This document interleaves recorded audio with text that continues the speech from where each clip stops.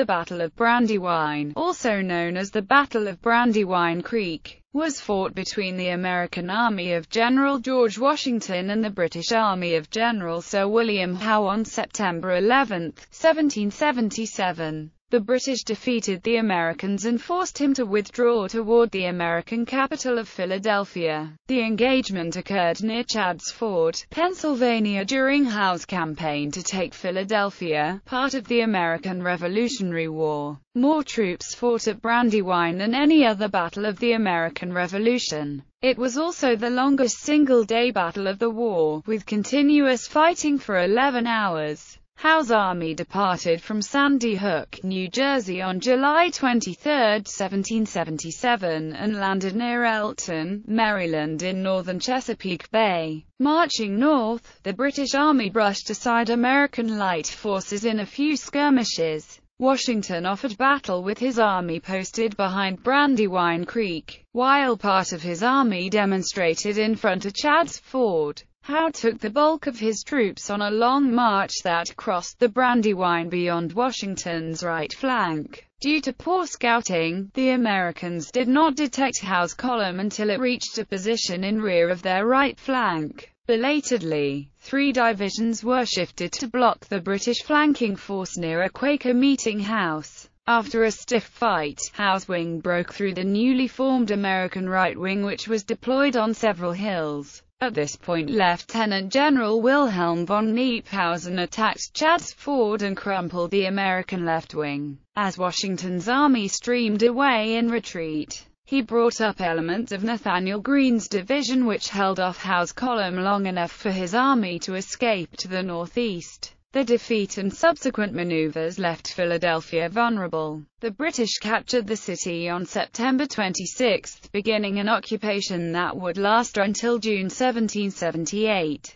Background: in late August 1777, after a distressing 34-day journey from Sandy Hook on the coast of New Jersey, a Royal Navy fleet of more than 260 ships carrying some 17,000 British troops under the command of British General Sir William Howe landed at the head of the Elk River, on the northern end of the Chesapeake Bay near present-day Elton, Maryland, approximately 40 to 50 miles southwest of Philadelphia. Unloading the ships proved to be a logistical problem because the narrow river neck was shallow and muddy. General George Washington had situated the American forces, about 20,300 strong, between Head of Elk and Philadelphia. His forces were able to reconnoiter the British landing from Iron Hill near Newark, Delaware, about 9 miles to the northeast. Because of the delay disembarking from the ships, Howe did not set up a typical camp but quickly moved forward with the troops. As a result, Washington was not able to accurately gauge the strength of the opposing forces. After a skirmish at Coucher's Bridge south of Newark,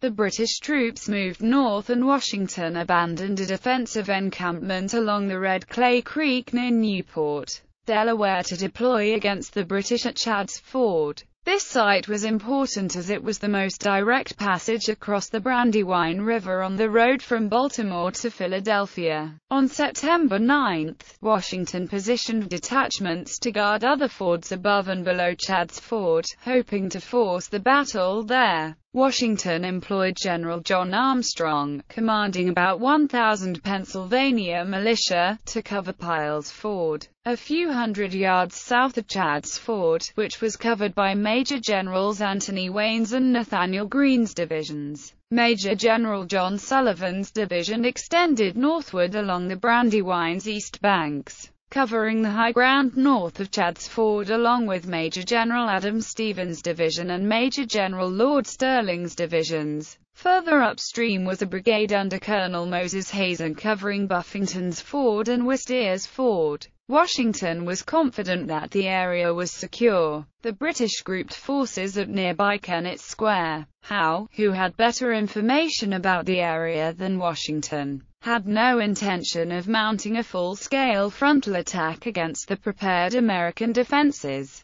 He instead employed a flanking maneuver, similar to that used in the Battle of Long Island. About 6,800 men under the command of Wilhelm von Knyphausen advanced to meet Washington's troops at Chadds Ford. The remainder of Howe's troops, about 9,000 men, under the command of Charles Lord Cornwallis, marched north to Trimble's Ford across the west branch of the Brandywine Creek, then east to Jeffreys Ford across the east branch, and then south to flank the American forces. Battle. British advance September 11 began with a heavy fog, which provided cover for the British troops. Washington received contradictory reports about the British troop movements and continued to believe that the main force was moving to attack it. Chadds Ford. Knyphausen's column at 5:30 a.m. The British and Hessian troops began marching east along the Great Road from Kennett Square, advancing on the American troops positioned where the road crossed Brandywine Creek. The first shots of the battle took place about 4 miles west of Chadds Ford, at Welch's Tavern. Elements of Maxwell's Continental Light Infantry skirmished with the British vanguard. The British continued to advance and encountered a greater force of Continentals behind the stone walls on the old Kennett Meeting House grounds. The battle was fought at mid-morning around the meeting house while the pacifist Quakers continued to hold their midweek service. One of the Quakers later wrote, "While there was much noise and confusion without, all was quiet and peaceful within." From the meeting house grounds, the battle continued for 3 miles to the Brandywine Creek, at Chadds Ford. Eventually the British pushed the Americans back, but not before suffering heavy losses. Cornwallis's column, the main British column under General Cornwallis, set out from Kennett Square at 5 a.m. Local Loyalist sources had provided Howe with knowledge of 2 unguarded fords, above the forks of the Brandywine. The 17-mile flank march took approximately 9 hours to complete. The British appeared on the Americans' right flank at around 2 p.m., and took a much-needed rest on Osborne's Hill, a commanding position north of the Continental Army. Having received intelligence from Colonel Bland's scouts, Washington ordered Sullivan to take overall command of Sterling and Stevens' divisions and quickly march north to meet the British flank attack. As they were forming their lines north of Dilworth, Howe launched his attack. Having taken overall command of the right wing of the army, Sullivan left his division to confer with the other generals. His own division he left under the command of Prior Dom de Boré, with orders to shift to the right in order to link up with Sterling and Stevens' divisions. As the British lines advanced, the Hessian Jaegers threatened to flank the American right, forcing Stephen and Sterling to shift right. Howe was slow to attack, which bought time for the Americans to position some of their men on high ground near Birmingham Meeting House, about a mile north of Chadds Ford. By 4 p.m., the British attacked. The British Brigade of Guards caught de Boré by surprise on the American left, before de Boré had time to fully form, and immediately sent him into disarray, causing the entire division to rout. Initially, Stevens and Sterling's divisions held firm, aided by a battery of artillery on a knoll between the divisions. However, the British light infantry battalions, aided by the Jaegers, eventually caused Stevens' division to fall back. A bayonet charge by the British Grenadier battalions, in the centre, similarly forced Sterling to retreat. Lafayette had only just arrived, joining Sterling's division, when he received a wound while trying to rally the retreating troops. Washington and Greene arrived near Dilworth around 6 p.m. Washington and Greene arrived with reinforcements to try to hold off the British,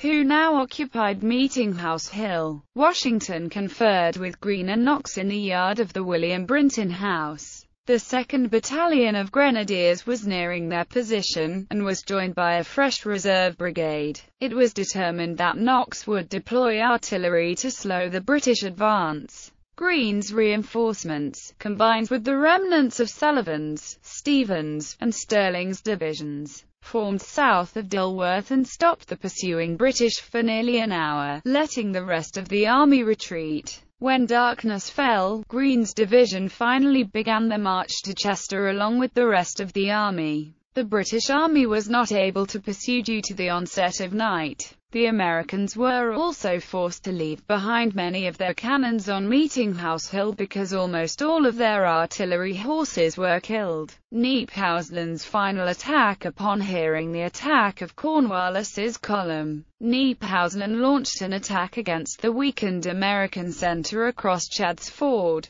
breaking through the divisions commanded by Wayne and William Maxwell and forcing them to retreat and leave behind most of their cannon. Armstrong's militia, never engaged in the fighting, also decided to retreat from their positions. Further north, Greene sent Brigadier General George Weedon's troops to cover the road just outside the town of Dilworth to hold off the British long enough for the rest of the Continental Army to retreat. Darkness brought the British pursuit to a standstill, which then allowed Weedon's force to retreat. The defeated Americans retreated to Chester, where most of them arrived at midnight, with stragglers arriving until morning. The American retreat was well organized, largely due to the efforts of Gilbert du Motier, Marquis de Lafayette, who, although wounded, created a rally point that allowed for a more orderly retreat before being treated for his wound. Losses. The official British casualty list detailed 587 casualties,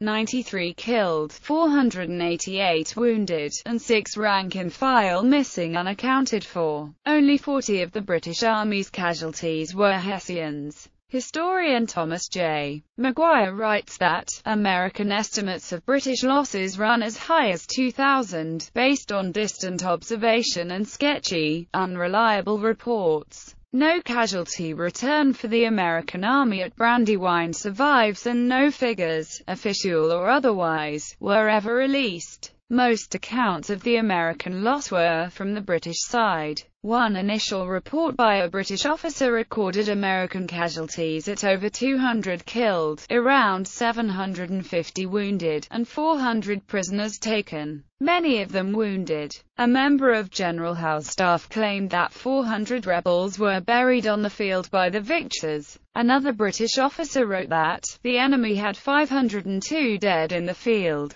General Howe's report to the British Colonial Secretary, Lord George Sherman, said that the Americans had about 300 men killed, 600 wounded, and near 400 made prisoners. The nearest thing to a hard figure from the American side was by Major General Nathaniel Greene, who estimated that Washington's army had lost between 1,200 and 1,300 men. On September 14, 350 wounded Americans were taken from the British camp at Dilworth to a newly established hospital at Wilmington, Delaware. This would suggest that of the near 400 prisoners reported by Howe, only about 50 had surrendered unwounded. If General Greene's estimate of the total American loss was accurate, then they had between 1,160 and 1,260 killed, wounded or deserted during the battle. The British also captured 11 out of 14 of the American artillery pieces. Among the American wounded was the Marquis de Lafayette.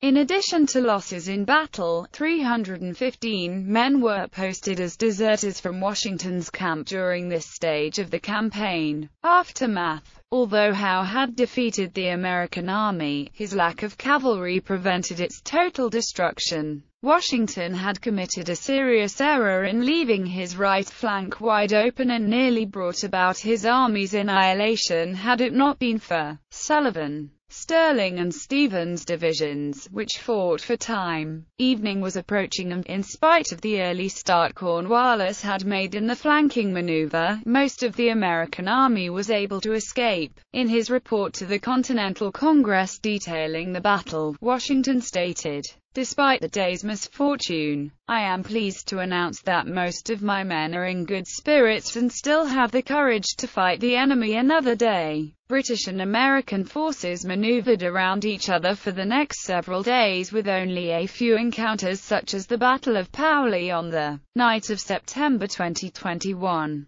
The Continental Congress abandoned Philadelphia, moving first to Lancaster, Pennsylvania for one day and then to York, Pennsylvania. Military supplies were moved out of the city to Reading, Pennsylvania. On 36 September 1777, British forces marched into Philadelphia unopposed. 8 Army National Guard units and 1 active regular Army Field Artillery battalion had arrived from American units that participated in the Battle of Brandywine. There are only 30 currently existing units in the U.S. Army with lineages that go back to the colonial era. Birmingham Meeting House in 1974. The battlefield today, south of Meeting House Hill. View from the top of Osborne's Hill looking southeast toward the American positions. George Washington's headquarters. Monument to Lafayette and Pulaski at Birmingham Cemetery. Stone Wall at Birmingham Meeting House. Forward defenses of the American right wing. Hill overlooking Sandy Hollow, where Gen. Stevens' division deployed on the far right flank of the Continental Army. The Jaegers attacked from the right side of the photograph while the light infantry attacked from the current-day tree line, at the left and center. Mass grave containing the remains of soldiers from both armies at Birmingham Meeting House.